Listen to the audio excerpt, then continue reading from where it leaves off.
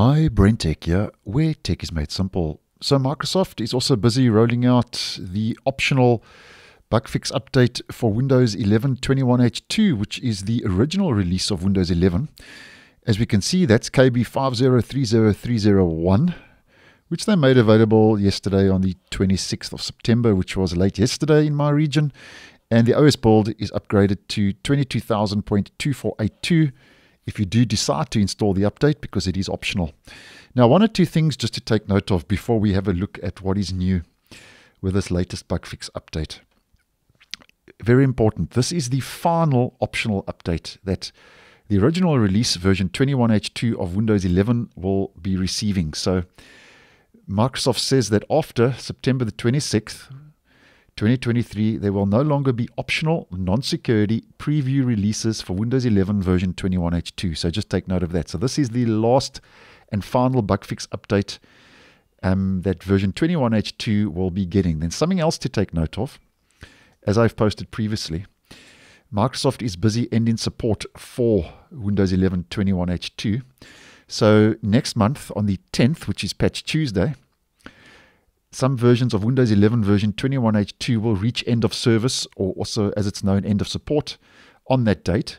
And those versions are Home Pro, Pro Education, and Pro for Workstation. And after the 10th next month, which will be your final Patch Tuesday security updates rolling out, those devices will not receive monthly security and quality updates. So as mentioned, the 26th of September, this is your last bug fix update, and the 10th, after that date, the original release version 21H2 of Windows 11 is out of service. It's no longer supported. So just take note of that.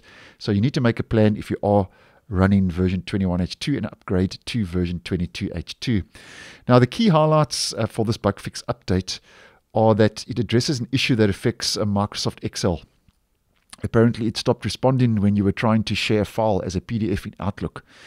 Now, this is a non-security update which does roll out numerous quality improvements and bug fixes to version 21H2. So if you do want to stick around, the update completes the work to comply with the GB 18030-2022 requirements, and that's basically listed as a new feature.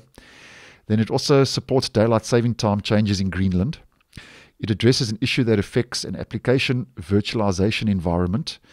There are two printer fixes rolling out, one for print to PDF and another for USB printers, and those are common. Microsoft does roll out printer bug fixes in most of their optional bug fix updates.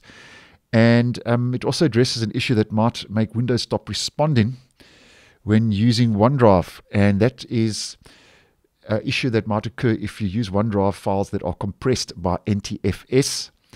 And there's a memory leak issue that's been fixed when copying and moving files, which is a bit of a performance boost.